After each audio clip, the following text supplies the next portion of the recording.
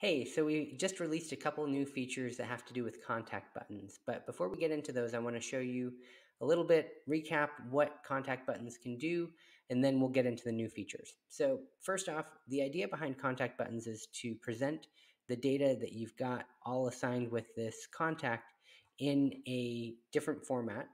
However you want to arrange it inside of your form here. It'll pass this data along here, as well as you can then fire off whatever action you want when that form is filled out. So, for example, you could fire off a review sequence, or you can fire off, some people send postcards, things like that, based off of this.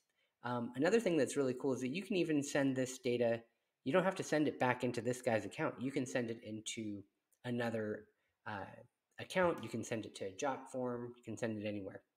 Anyway, so there's a full write-up in here inside the solution library that will explain what this is, as well as give you a script that you got to read it, but basically, to really get the most out of it, you have to put this script on one of your forms here.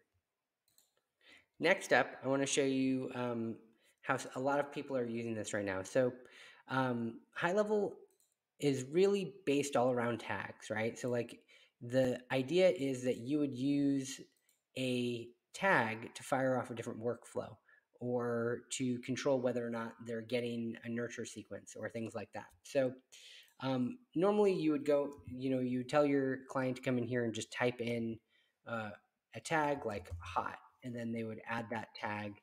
Um, but then they have to remember typing it, and they have to go into this area with the tag. And so what we've got is you can actually build out these contact buttons up at the top. And now when you click once retail, not only can you say, confirm that this is the case, um, but it'll just automatically add it. Same with like hot, this just added hot lead. And these are very easy to set up, and I'm going to show you guys how to do that in just a sec. And it automatically saves it with the contact. So you can really get into this. This is more of an advanced topic, and if you know how to use HighLevel and workflows and automation, your mind is going, whoa! But if you're not there yet, just know that there's this possibility. So now I want to show you something really cool, and this is the latest feature. So if we go to our contact buttons, there's a new thing in here, and that is toggle. So with toggle, you can actually add and remove a contact button. So let's do an example here for a nurture campaign. So what you would say is nurture on or off, because this is when the tag is not there. And then we'll say nurture on, if I can spell nurture.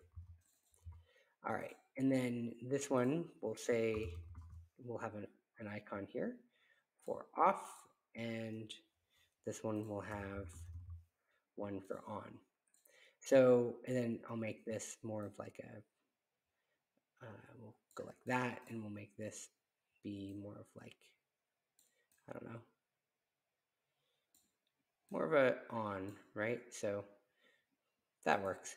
And one other thing to note, like if you want to get advanced with this stuff, you can actually have it use a CSS selector, and then you can have like consistent styles across the board there.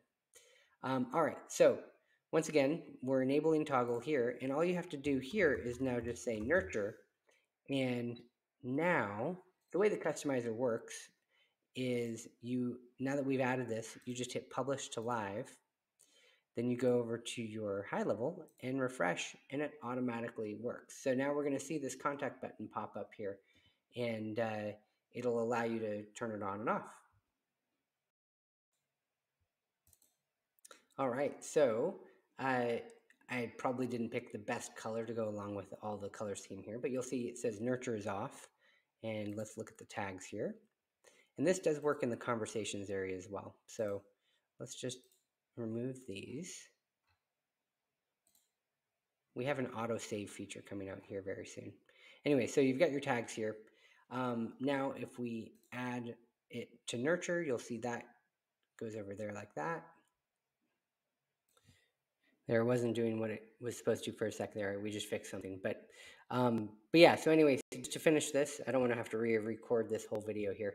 So when you click on, it adds the nurture tag, and when you click off, it removes it, and it visually indicates it to the person when they land on the page. So this makes it so that you can control the workflows uh, in a visual fashion for your people and really build this out and name things the way that you want it to. So there you go, guys. If you have any questions, of course, hit me up on Facebook or on Slack if you have that. And then if you have not signed up for HighLevel, or if you're looking to upgrade to SaaS, definitely let me know because we have some amazing affiliate incentives that beat everybody else's affiliate incentives out there. And we'd really love to have you under us so that we can give you some discounts and some cool things like that. So, till next time, see ya.